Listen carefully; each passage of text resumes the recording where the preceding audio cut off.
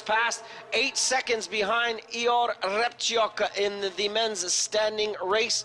So after 5Ks, but we have a new leader, Vladimir Kononov from Russia, is 41 seconds faster than Repchuk, and off goes now in the men's blind visually impaired race, Brian McKeever, gold medalist in the 20K event in 2011 in Russia.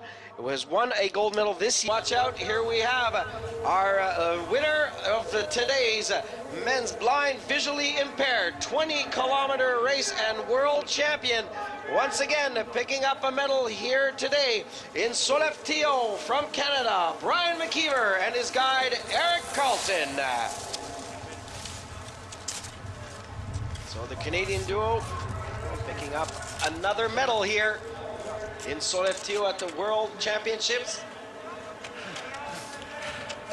That was pretty good today. I think Erik set a really good pace on the first lap, and we just tried to ski comfortably and make sure that we were under control and give us some room to move if we had to pick up some time. And we were behind early. We knew that was okay, and we just started to pick it up towards the middle and through to the end. How were the snow conditions for you today? They're very good. It was pretty fast out there. A little bit dirty, so slowing down. But I think our ski technicians did a fantastic job.